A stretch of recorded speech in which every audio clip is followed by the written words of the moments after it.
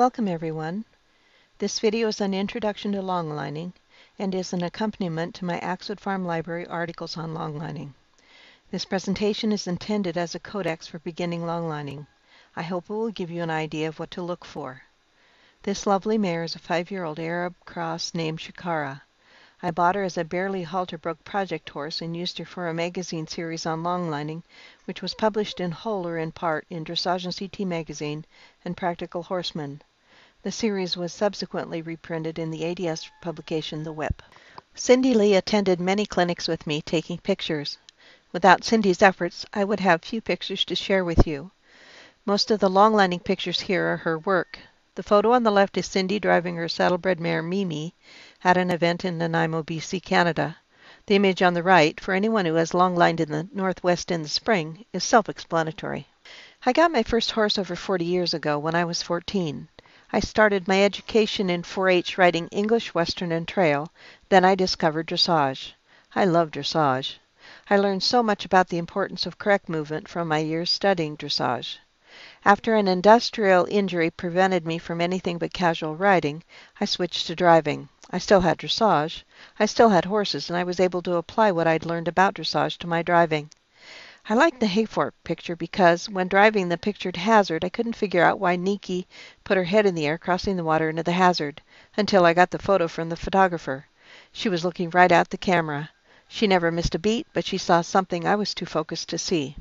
I discovered longlining after I started driving. The little Morgan mare shown on the previous page was from my pre-longlining days. It took me 2 years to turn her from a swayback Western Shuffle pony to an acceptable mover, though we never did get adequate lengthenings. I say acceptable because she got old before I got smart. What took 2 years to fix with hard work would have taken less than 6 months if I'd known how to longline. About a year after the Remlinger picture was taken, I took a longlining clinic from Jeff Ashton Moore, a California-based dressage rider, eventer, breeder of Dutch warmbloods, judge and instructor of, among other things, vaulting.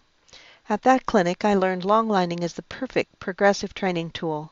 The very act of longlining, when done correctly, teaches the horse how to carry the bit and use their body correctly.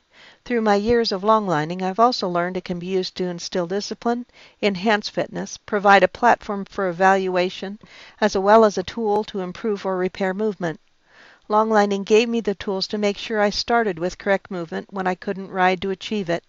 I learned I could teach a horse so much more by using longlining before any mounted work. The time I spent longlining also showed me I could achieve correct movement faster from the ground with the horse unencumbered by a rider's weight. This is Mindy Wallace's paint mare Chocolate Chickie at Ram Tap in California, 2004. When I longline, my primary focus is on how a horse moves because when the movement is correct, I know the technique is correct. What do you see when you look at this picture? Do you see a relaxed, forward, engaged, and attentive horse? To understand why I like this photo, you must first understand that horses are like cars. You may find that to be a strange analogy, but here's my logic. In a car, when you step briskly on the gas, the front of the car lifts. With a horse, it's the same. When the power comes from the rear, the front end lightens. Take a minute to examine this picture. Can you see his front left leg hasn't yet settled to the ground? It's almost there, but you can see it hasn't settled into the arena footing. Compare that to his right hind leg. It's already firmly planted and pushing. Because the front end is lifted, the front foot settles to the ground just a bit after the hind foot. This fellow is a lipizzan. In longlining, the presence of the outside line in conjunction with the movement of the outside leg makes it an effective tool for improving movement.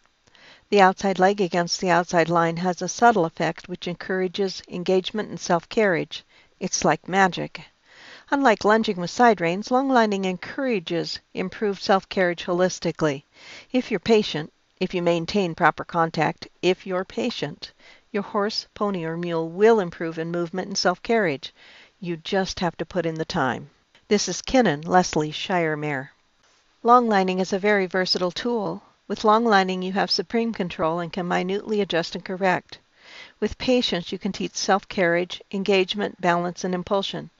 You can fix movement that isn't correct and use it as a tool to apply physical therapy to even out movement that's been compromised by injury. This is Echo, Dan Shearer's Arab gelding. When Danell first started longlining Echo, you can see by this picture he had a jammed-on neck and a cramped top line. He performed a Western pleasure jog while dragging his back toes through the footing with the bottom of his neck pulled forward in resistance. With judicious use of cavaletti and some steady work, Echo became a completely different horse, round, forward, engaged, and balanced. You can see the foreshadow of the change in this picture. The neck is no longer jammed on, his gut is tucked up, and he is no longer dragging his toes. Look how much more compression there is in the grounded hind leg and how much more flexibility there is in the hip and in-flight hind leg.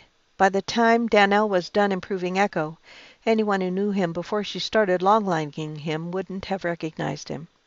Longlining is great for movement evaluation. Nikki and I rolled over at Beaver Creek when she was 9 or 10. After the accident, I could tell there was something wrong. I just couldn't figure out what. She was no longer able to stay round, and round was something that Nikki did really well. If you look at this picture, you can see she's not coming through the back. She's dropped the base of her neck and isn't comfortable. After 2 adjustments by chiropractors to repair subluxated vertebra and an out-of-joint hip, there was still something wrong, and no chiropractor seemed to be able to find it. I put Nikki in long lines and was able to show Bob Lantis the movement anomaly that concerned me. He was able to find, diagnose, and fix the problem in her left shoulder because I could show him where I was seeing it in the movement. This picture was taken after Bob fixed the problem in her shoulder. Nikki's forward, round, engaged, lifting the base of her neck, balanced and bent. Look how far into her midline she's reaching with the inside hind leg. She's lifting her forehand. Without the ability to longline and show Bob exactly what I was seeing, I don't think I ever would have gotten her fixed and comfortable again. We competed at intermediate at this Washington event. Our final event was intermediate single horse at Shady Oaks in California that same year. We won our class there, but lost the division by 1 point to a pair of mules. The equipment needed for longlining is fairly simple. You will need a bridle. You will also need a bit that isn't too strong and won't pinch your horse's tongue or poke him in the roof of his mouth. My preference is a bochet snaffle with added arch. The bochet snaffle is a very mild bit which prevents the tongue from being pinched or squeezed.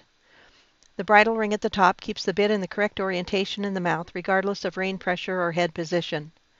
There is an article in the library on building this bit from Mullen Pelham if you cannot readily find one or find the price objectionable.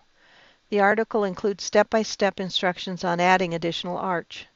Pay close attention to the recommendation on the additional width needed for adding arch.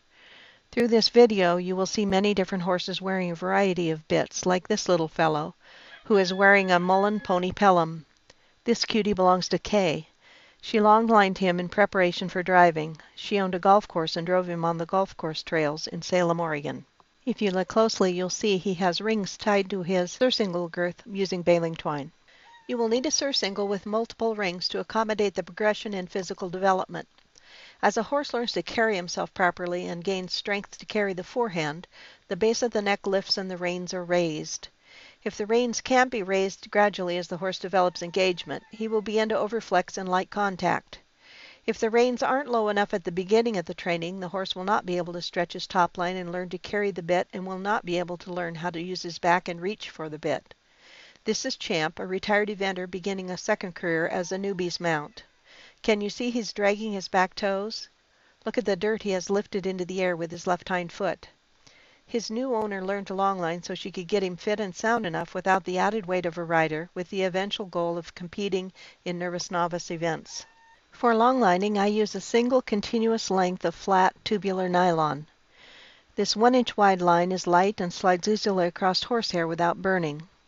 As kind as this line is to the horses, the same cannot be said for human hands, so make sure you wear gloves.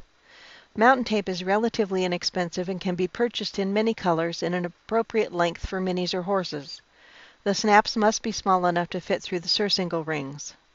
This is Windy, a mule bred and owned by John Stratton, in the process of learning that listening is important. What you are seeing here is one of several very good reasons for using the bit I've shown you. If you're paying attention and know what you're doing, you can tie your horse in a knot to get a point across without causing damage. If you have a horse who's green or unruly that you expect to have to do this, wrap the bit in Seal-Tex. The goal is attentive, obedient, and forward, not hurt and scared.